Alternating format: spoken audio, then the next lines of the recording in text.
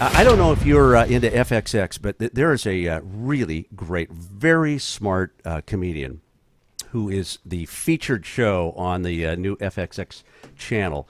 And this guy is he is handsome, he is intelligent, he is articulate, and he is very biased.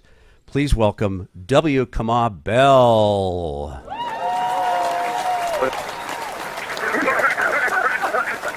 I was sure you were about to introduce Chris Rock, but I'll talk. Well, you know, no offense to you. I'd much rather have Chris Rock as a guest, but, you know, I'm stuck with you, dude. Really, what am I going to do? Of course, yeah. No. Hey, seriously. I'd much rather be talking to Chris Rock. I know. See, so we're even, okay? You know, back off. Hey, seriously, it's great to have you on the show. I am a big fan of yours. You are just doing great on this thing. The show is in the second season now, but you're going 4 nights a week. Am I correct? Yeah, we started the first season, I guess, went well enough. They thought, how can we torture him? Yeah. But now it was once a week, and now it's 4 nights a week. Yeah, well, 5 nights a week, but the 5th show is the best of show. Yeah, well, that's to keep the budget down. Yes, exactly. They just lock me in the studio and say, keep saying funny things. Yeah, and we'll keep taping. Yeah, and we'll edit them and put together some kind of a show for $3.80 on Friday nights. By the way, you are in New York City tonight. That's where the show is being done. Whereabouts in New York is the show done? It's done on the east side, 37th and 5th, I think. I don't know New York well enough to know what that neighborhood is, but yeah, 37th and 5th in Manhattan. Yeah, so, yeah. Not too far from the UN. Yeah, you're by the UN there, aren't you? Something like that. Yeah. Our show was totally screwed up the week that Barack was in town for the UN. So Yeah. World peace is great, but don't screw up our comedy show. Yeah, I know, man. Listen, you got to come to L.A. when he comes over to George Clooney's house for a party. L.A. shuts down 2 days when he arrives. Yeah, please, no bitching and moaning from your part. We all suffer when the president comes into town. Hey, let's do a little bit just to set up with our Hollywood Headliners audience. You are originally from the West Coast. You're a Bay Area guy? Yeah, I mean, I lived there for 15 years. I was born there, but I didn't stay there that long. But yeah, I lived there for 15 years in San Francisco and Oakland. But I've lived all over the country. I'm one of those people. Why? Were you an Army family or a service family or something? No, my mom just had opinions and would occasionally say, time to move. We moved around a lot. I had one of those black moms that had a lot of opinions, and occasionally we were chased out of town. Yeah. You know. Well, but you had the same type of mom, Rob, I'm sure. Yeah, absolutely. But I've met his mom, and you're very close. But that's how you probably formulated a lot of your opinions, right?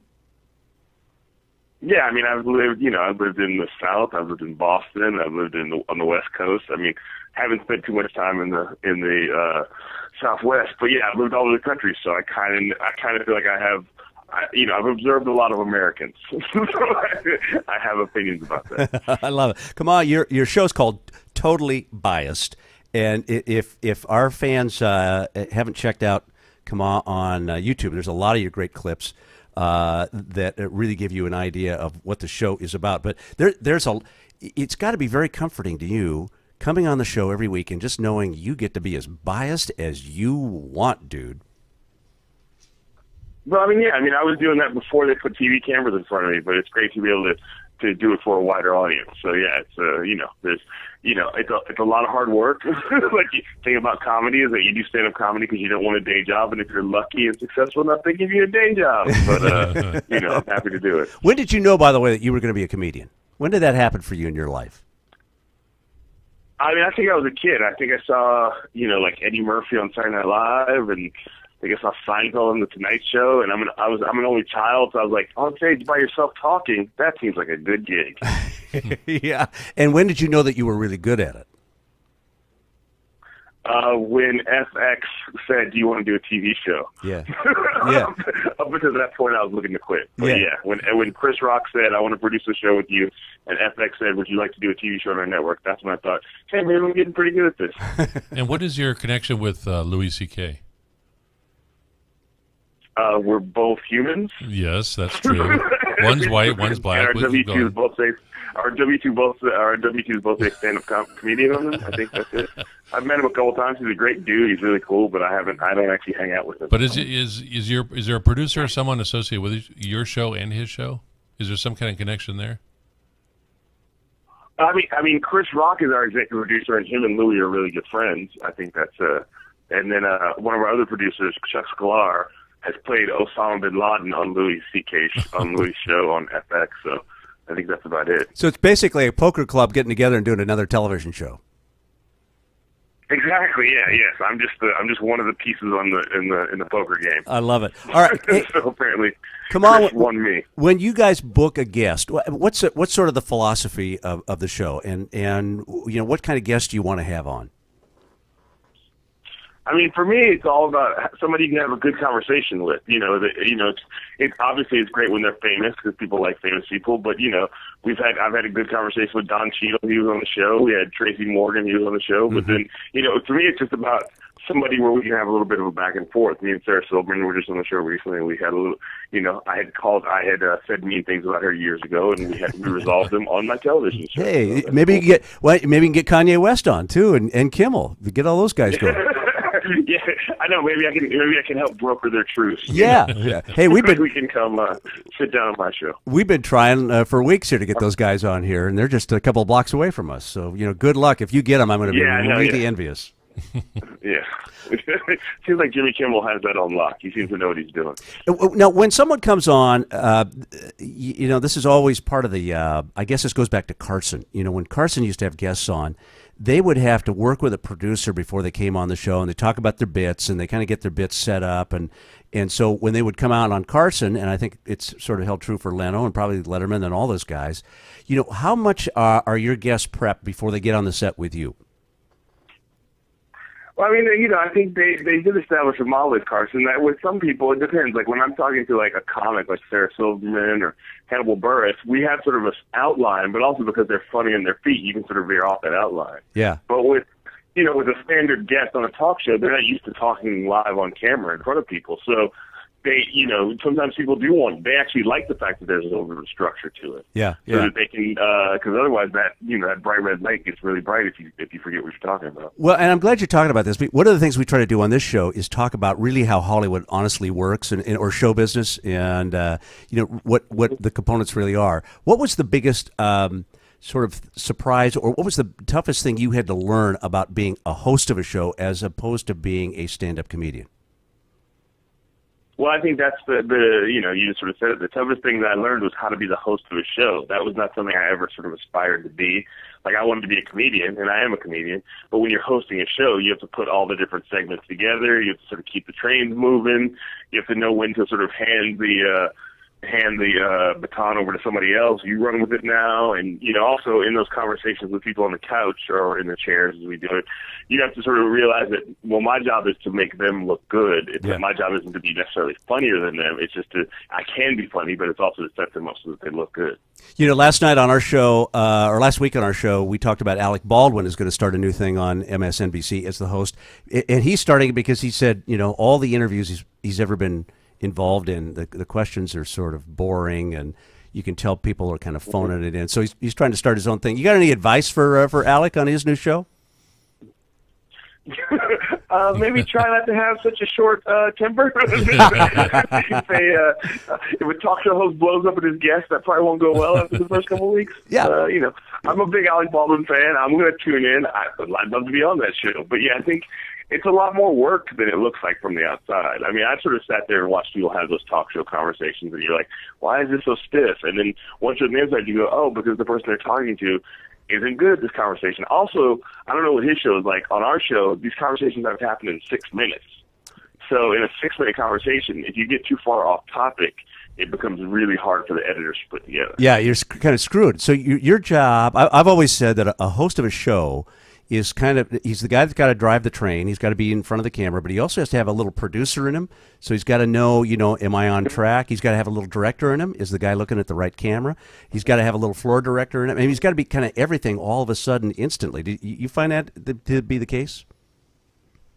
Yeah, no, that's absolutely the case. And like I said, I came from, as a comic, you get to go on stage for an hour, and you get to sort of, whether it goes good, bad, or indifferent, it's all on you at the end of the night, and everybody knows that. But when you're hosting a show, you're holding a little bit of everybody's job, but also you're not holding enough that you can actually. Sometimes you have to listen to other people, and they say cut. You go, but I should just cut because this guy told me to cut. Yeah, right, exactly.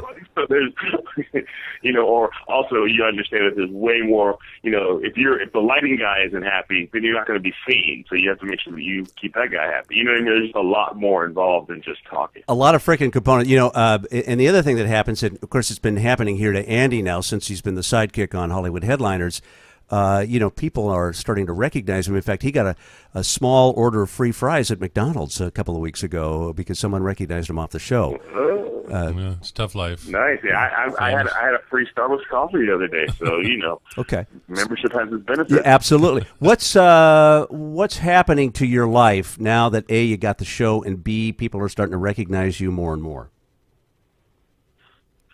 It's funny. Since the show is 4 days a week and we're there every day and working 12, 15-hour days, I'm not actually outside that much. So my life hasn't really changed that dramatically. But when I am outside and I do see people, it's great to be, when people recognize you in New York and are excited to see you, that means something because they can just keep walking because it's thousands and thousands of people, millions of people in the city. Yeah. So when people approach me and say they like the show, I really appreciate it because, we're still new.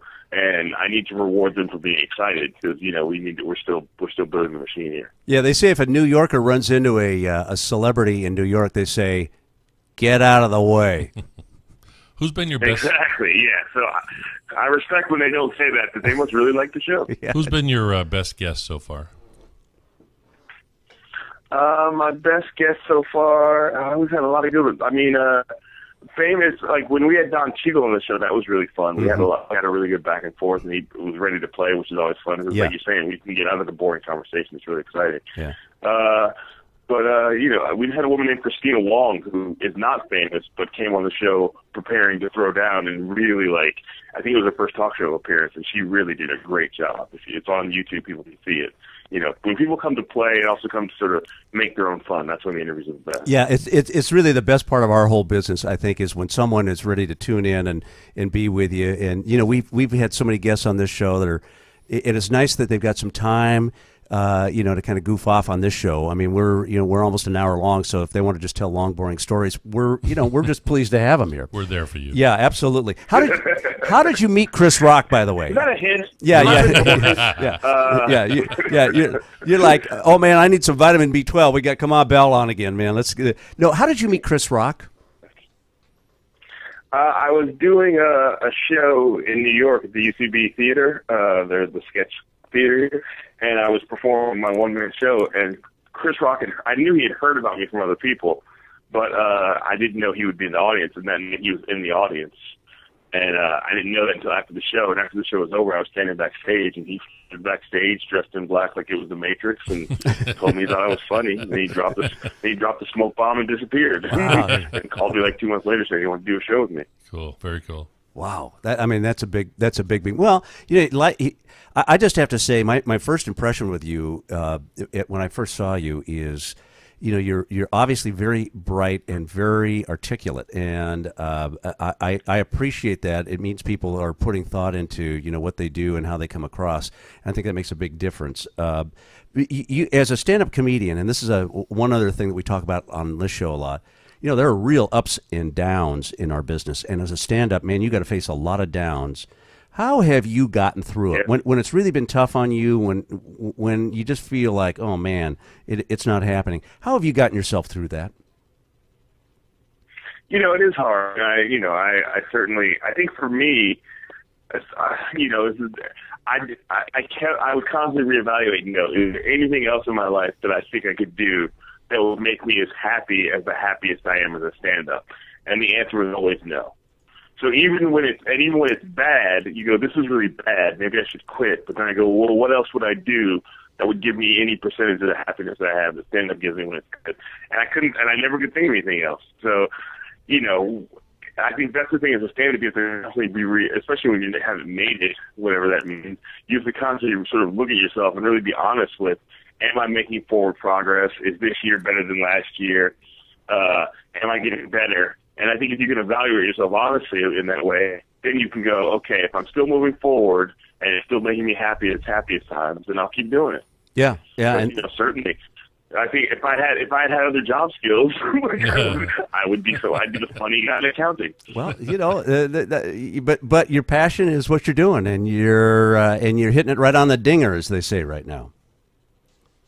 Well, we're working on it. Thank you. But just keep your dinger to yourself. That's all I can tell you. All right. Hey, Kamau, thank you. We want everybody to check out the show. It's totally biased. It's on FXX with W. Kamau Bell. Thank you so much for joining us on Hollywood Headliners. We really appreciate it. Best of luck to you, and keep it going, man. All right. Thanks for having me. I appreciate it. Okay, Kamau. Thank you. Thanks, man. All right, we'll be right back with more of Hollywood Headliners in just a second. Don't go away.